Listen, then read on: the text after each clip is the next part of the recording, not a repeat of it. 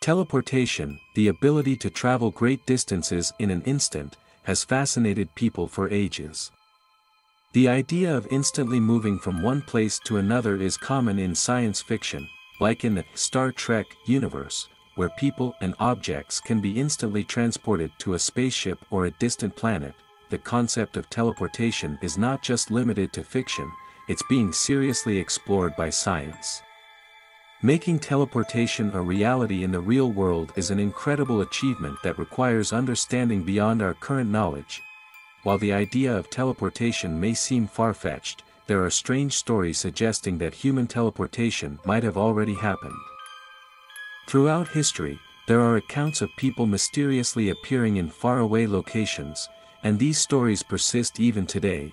The alleged cases involve mysterious portals to other dimensions, strange doorways that open into the fabric of reality, and the bending of the rules of physics. Some believe these events occur through forces we can't comprehend. Reports of real-life teleportation span different points in history, and here are 5 such cases for consideration.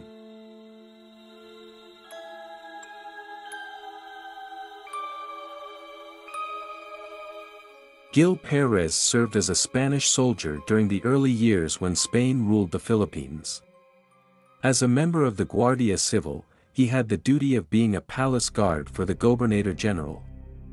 In October 1593, a significant event unfolded when the 7th Gobernador General, Gómez Pérez das Marinas, was assassinated by Chinese pirates during an expedition in the Moluccas. Following das Marinas' death, chaos ensued as there was no clear successor, leading to various prominent Spaniards competing for the position. During this tense period, Perez, while on guard duty at the palace, experienced an unexpected episode. Feeling dizzy and exhausted, he leaned against a wall and briefly dozed off. To his surprise, upon waking up, he found himself in an entirely different location. Confused about his surroundings, Perez inquired from a bystander and learned that he was in Plaza Mayor, now known as Zocalo, in Mexico City. Word spread about Perez's unusual journey in his distinct Manila uniform, reaching the guards in New Spain. Authorities, including the Viceroy of New Spain, Luis de Velasco, took notice and brought Perez to them, with his unexpected destination being the Palace of Velasco. Even though Perez was really surprised, he managed to answer all their questions very well. He talked about the assassination of das Marinas in a lot of detail, even though it had just happened the night before and wouldn't be proven for months. The Viceroy was happy with Perez's explanations, but soon religious officials got involved. They handed him over to the Holy Office of the Inquisition, also known as the Spanish Inquisition, for more questioning. Perez was taken from Mexico to Santo Domingo in the Caribbean, where he was put in jail for desertion and being called a servant of the devil. As a loyal and honored soldier, Perez faced challenges with courage and worked well with the authorities. Some even said he'd rather be in jail than fight the jungle men in the Philippines. Later, it turned out he was a devoted Christian, and because of his good behavior, he wasn't accused of any crimes. However, the authorities were unsure how to handle the unique situation and kept him in prison until they reached a decision. One day, a Spanish ship arrived in Acapulco, confirming all Perez's statements about the Gobernador General. He was summoned back to Mexico, where some passengers recognized him as a palace guard. As a result, he was released and sent back to Manila on the next ship.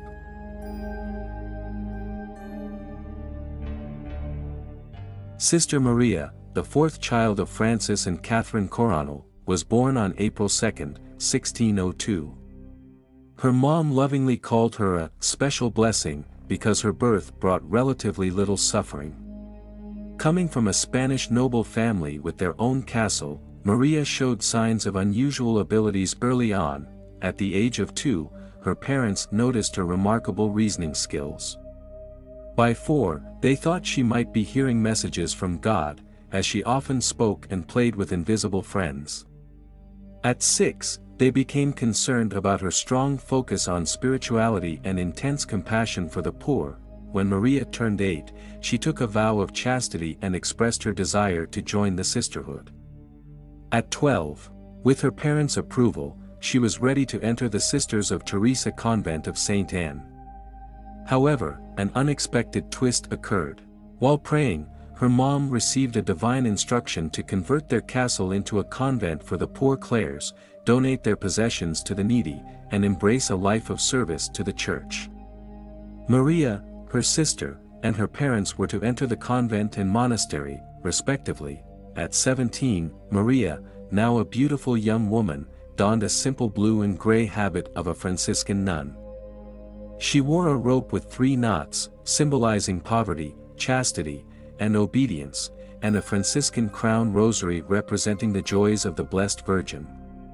Taking the name Sister Maria a Jesus de Agreda, she began her life in the convent. At 18, during prayer, Sister Maria experienced something extraordinary. As she chanted, her face grew pale, and she seemed to lose consciousness.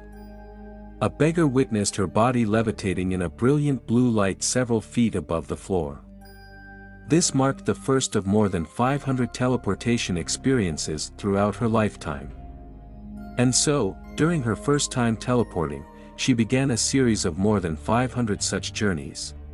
Some days, she managed 2 or 3 bilocations, reaching the land of the Red Indians. Speaking to them in their own language, she taught the fundamentals of the faith and handed out rosaries from her cell. Healing the sick and gaining converts, she encouraged them to connect with Franciscan friars and requested new missions for other tribes. She even expressed her willingness to sacrifice her life to save a single Indian soul. In addition to the visions documented in books, Sister Maria experienced cataleptic trances between 1620 and 1631. After these episodes, she described a dream where she was transported to a strange land, teaching the gospel to unfamiliar people. Between 1621 and 1629, missionaries in Texas and New Mexico encountered Indians untouched by Spaniards or Frenchmen, speaking their own languages, yet practicing Catholic rituals taught by a mysterious woman in blue. When questioned, these Indians claimed the woman had been teaching them for years, preparing them for the arrival of white-skinned Christians. The curiosity about Sister Maria arose when someone inquired at the church, asking if anyone knew of a sister teaching Indian Christianity in New Spain. To everyone's surprise, Sister Maria confirmed that she was indeed the one. Despite objections due to her never leaving Castile physically, she insisted she had done so in spirit. This revelation prompted a letter to Father Benavides in New Spain, urging him to investigate this peculiar situation. Father Benavides was encouraged to visit and speak with her, as something extraordinary seemed to be happening. Sister Maria provided detailed descriptions of tribes' clothing and customs, knowledge seemingly beyond her reach as a cloistered nun, which was accurate.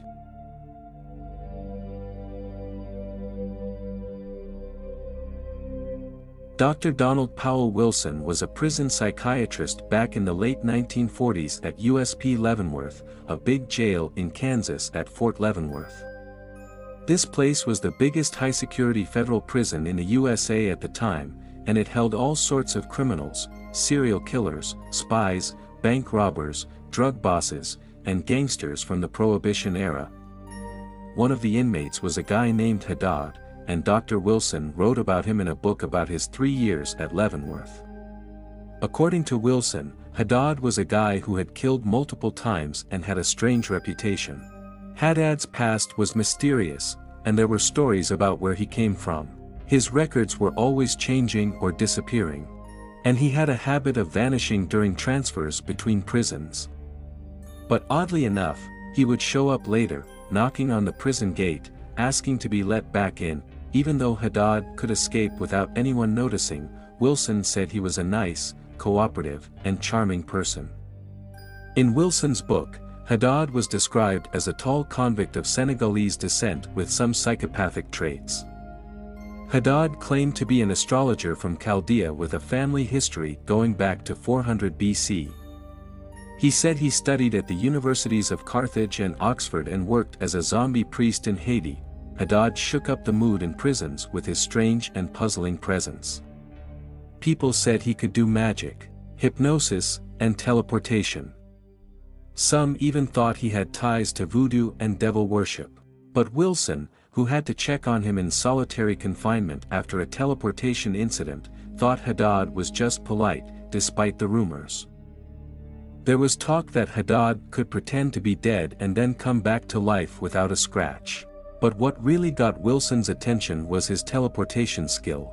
He'd vanish and reappear in different places, like showing up at a concert in Kansas City. When Wilson asked why Hadad didn't use his powers to escape prison, Hadad said he was on a mission. He claimed he was hunting down evil spirits and taking away their physical form. Plus, he wanted to share his spiritual knowledge with the right people. According to Hadad, Wilson and his colleague were just the right candidates for that mission. Hadad suggested a special ceremony to start something, and it included a blood ritual at midnight in his cell all alone.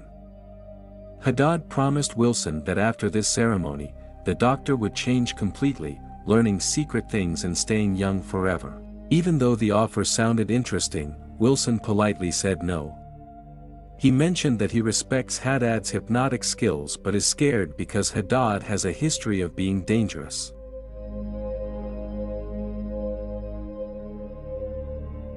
In June 1968, Dr. Gerardo Vidal and his wife were driving along National Route 2 from a small town just outside of Buenos Aires, Argentina. They were following another couple in their car, all set to visit family and friends. Suddenly, a strange green fog surrounded their car. The friends in the other car reached their destination, assuming the Vidals were just running late. As time passed with no sign of the Vidals, concern grew. Worried about their missing friends, they retraced their route along Route 2 but couldn't find them. According to reports from that time, the Vidals woke up 2 days later, bewildered and lost, a whopping 4,000 miles away in rural Mexico. They were in their car, with no memory of what had transpired. Oddly, their vehicle had mysterious scorch marks on its body, yet the engine worked perfectly. Feeling terrified, the couple traveled to Mexico City, where they contacted the Argentine consulate and shared their strange ordeal. The consulate arranged a flight home for the Vidals and facilitated a phone call to their friends, the Rapellini family. In the call, Gerardo explained the bizarre situation they had experienced. Before they flew, the consulate told the Vidals they'd take their car. This made sense as they had to leave it for the plane. But it got weird. The consulate wanted to send the burned car to America for study. They told the Vidals to keep quiet so the authorities could check it without problems. But the news got out. Reports of the Vidals teleporting became a big deal in the news. The Vidals didn't talk directly to the press, but it was known that the wife went to the hospital because of a nervous problem. She was really shocked after what happened. Because of the strange claims, everything went quiet. Many investigators stopped looking into it, and there were no clear answers. Even Martin Rapellini, who was related to the Vidals, said 2 days later that the phone call never happened. He claimed not to know the Vidals, which was weird because his sisters were saying the call was real. Another weird thing was that Martin appeared to be the only Rapellini left in town. Reporters, excited to cover the story, said all the other family members had run away, probably to avoid more questions.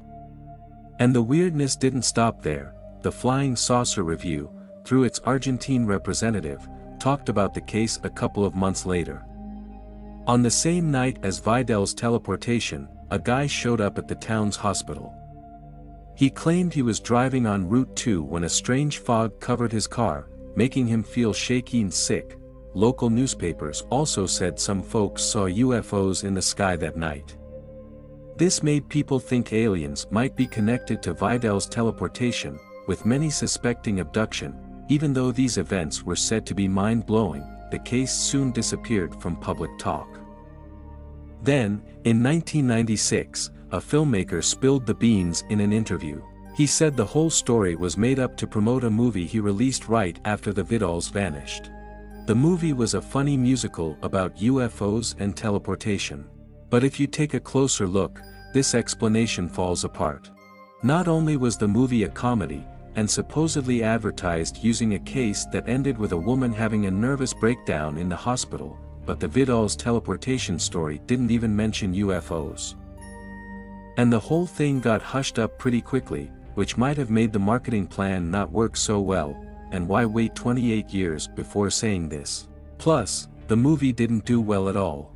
The only thing that connects the movie to the Vidals is that the car in the film is the same one the Vidals supposedly drove.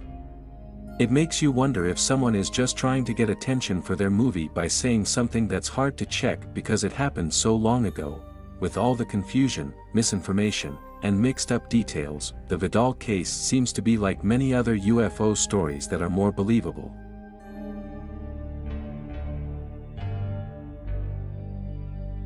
Carlos Mirabelli was a famous guy from Brazil who could do some really cool stuff. People knew him for doing things that seemed like magic, like floating in the air and moving things with his mind. But the craziest thing he could do was teleport. Back in 1926, Carlos was getting on a train in Sao Paulo with his buddies. Right before getting on the train, poof, he disappeared into thin air. It was daytime, and there were a bunch of people around who saw him slowly fade away like he was being erased. His friends were shocked, but things got weirder. About 15 minutes later, a guy from the train station came up to them and said Carlos had called. Wait, what?